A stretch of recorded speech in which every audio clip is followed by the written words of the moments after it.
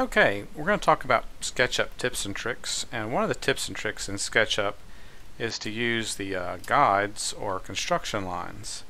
And over here on your tool palette is the tape measure and the protractor, and those actually are very handy. They not only do they measure, but they actually create guides. One thing I missed in SketchUp where I had an AutoCAD was the ability to kind of draw a line. That's x-axis, no problem, that's green axis. But if I wanted a line at 45 degrees, AutoCAD would just say, I could say @ 20 feet at 45, and AutoCAD would put that angled line in there just like that.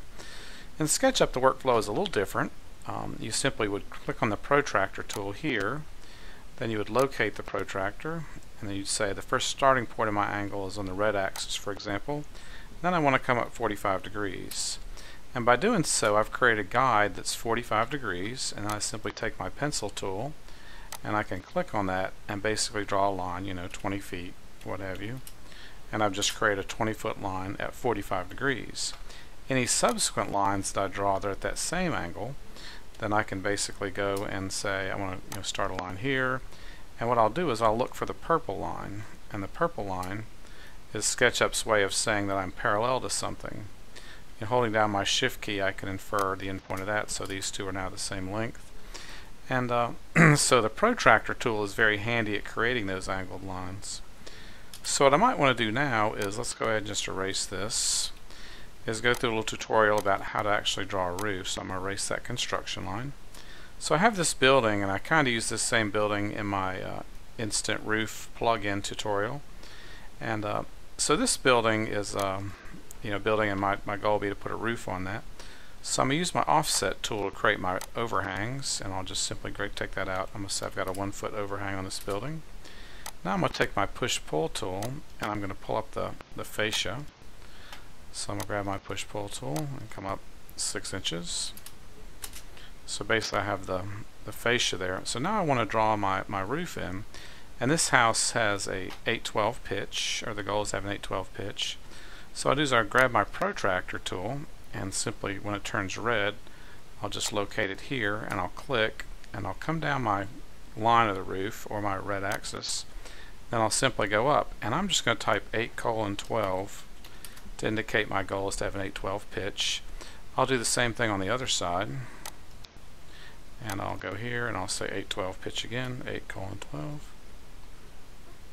Let me move my this out of the way so you can see it, 8/12.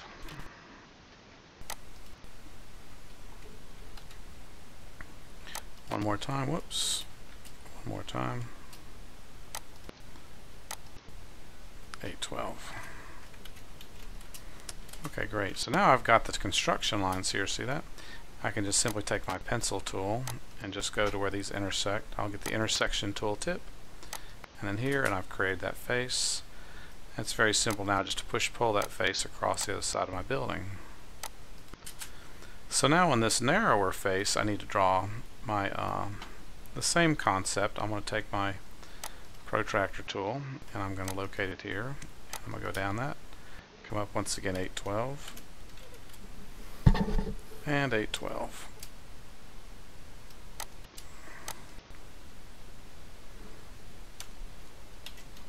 It's kind of nice that SketchUp actually puts the roof pitches in for you, so you don't have to calculate out what that is, 33 point something degrees. So now we have our building, and I'm going to delete all our guides, and guides are nice because I can just say delete guides, and in one fell swoop all the guides are gone. And now what I need to do is I need to create the hip roof here. So it's a pretty easy thing to push-pull this across. So I'll just push-pull that across the other side, and I want to stop where that roof is. But what we notice here is that these surfaces are not the same surface. In other words, if I click here, just that little triangle should highlight and not this whole other roof piece. So SketchUp gives us a very powerful tool called intersecting faces, and this is a good example when intersecting faces will come in. I'll just simply select everything, right click, intersecting faces, and I'll say with selection.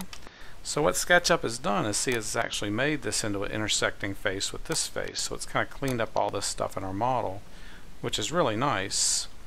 So now, for example, when I want to draw the hip roof, this line basically would extend up to the roof line. So I'll simply grab my pencil tool and I'll click on the end point, and as I come up I'll hover on that briefly, and then I'll get my purple line. And my purple line, when it intersects the peak of the roof, is the same pitch as this line, and this line was the key to have SketchUp create this line for me. I'll do the same thing coming from where this line ends, coming down to this peak, and now I've got this roof surface separated from the other roof, and I can simply delete this out, and I'll grab my erase tool and kind of go at it with the erase tool.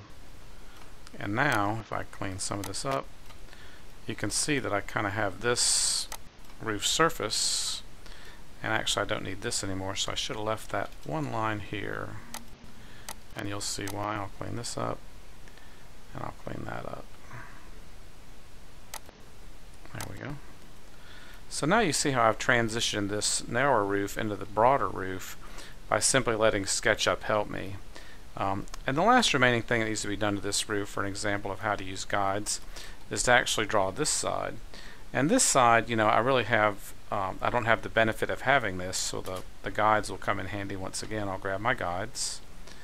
And one thing to notice is the guides and the rotate tool look exactly the same, only the rotate tool won't create the guides and will rotate geometry, and the guides will create a guide. So don't accidentally grab this one and that one, so grab the protractor. And I'm going to look for the green, and I'll come here, I'll go down to the side of the roof, and I'll come up, and once again I'll type 8:12, and I'll get an 812 pitch, and I'll go on the other side and create a guide, and I'll click and click 812. So now what I need to do is just create a temporary surface. So I'll take my pencil and start here, and I'll go right up that guide, and it's saying, hey, that's 36 feet, so I'll just say 40 feet. It doesn't really matter. So I'm creating a surface that I can cut with, and when I use intersecting faces, so I'll go across the green, then I'll come back down and select here, and now I have a face that cuts into my roof exactly where that cut line should be. So here again I'm going to delete my guides. I'm going to select my house with the crossing window, not a smooth window, and I'm going to say intersecting faces with selection. And now I can simply take my eraser and start erasing away some of this that I don't need anymore. And here again I can erase this, this, and this. And there you have it. Pretty quick way using guides to actually create roofs and create angle lines that you can use for your purpose. To kind of finish it off, I can select this, right click, make group, and then I can take my material and shingles and do a shingle roof, and just like that you can create a pretty quick roof, complete with the overhang and everything. So this is the manual way to do it. The other video that I did at the same time shows how to do this same roof with Instant Roof. Either way is good, whichever workflow works the best for you. Hey, thanks for watching.